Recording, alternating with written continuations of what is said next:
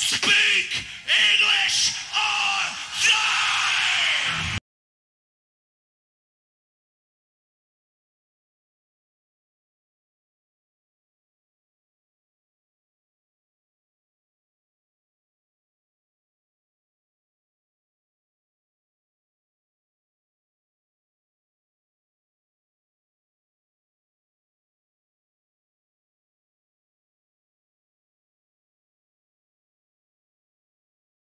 Since March, and we've got 11 songs together now, and we're just going to keep writing until we go in the studio, which is going to be at the end of November. So we still got another like 7 weeks or something like that of writing time. So we're just going to keep going. The last couple of songs that we've written, for me so far, my favorite ones as compared to stuff we wrote like back in March or April.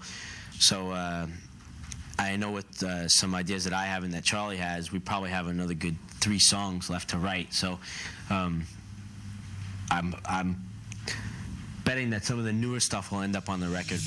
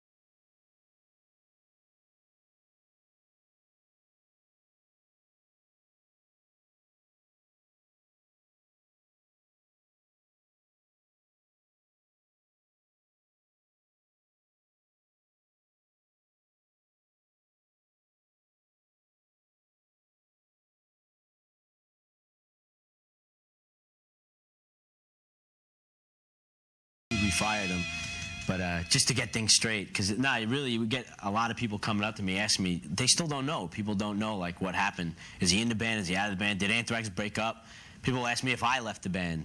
I mean, it's like nobody knows. So basically, what it was that we just knew that it wasn't going to work anymore, and it was something that had been coming for a long time. I mean, I remember as far back as '88, we were touring with Ozzy in the States, and that's the first time the 4 of us ever actually even talked about it. But back then it seemed like such a taboo thing to even bring up, being that, well, what if we do it and we can't find anyone for 2 years? You know, it was too much of a decision to make at the time, and there was too much riding on, you know, our careers at the time. So, but then over those next 3 years, 3.5 years, it was just like a constant building thing where I think Joey's involvement in the band became less and less, and us wanting Joey's involvement in the band also became less and less, and until finally, it was on the Clash of the Titans tour back last summer, I think, is when we finally really made the decision to say that, you know, when all this touring is done for this record and Killer Bees and whatever, that's it, you know, we got to make this change. I mean, the 4 of us decided this, and we told our management, and, you know, their basic thing to us was, well, who are you going to get? You know, who do you want? And the first thing Charlie said was John Bush. We want John Bush, and,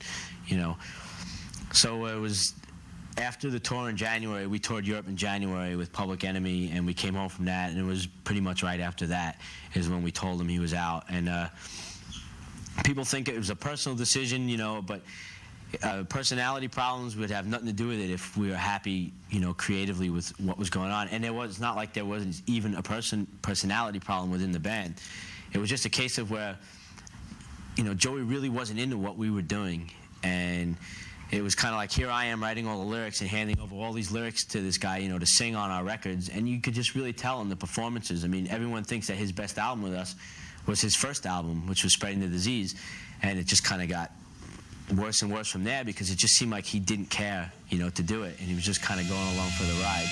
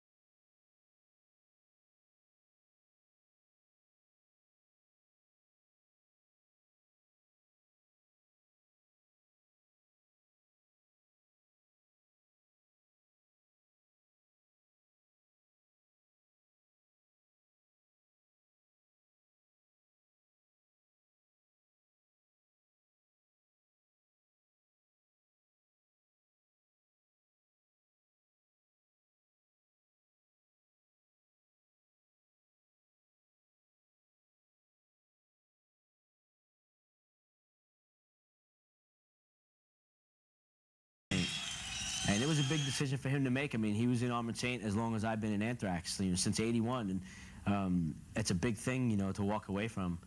But I think, you know, knowing that he's going to get to finally express himself now, you know, with Anthrax to a much, you know, on a much larger scale, you know, it's great for him now. You know, he's finally going to get out there and show people what he can do.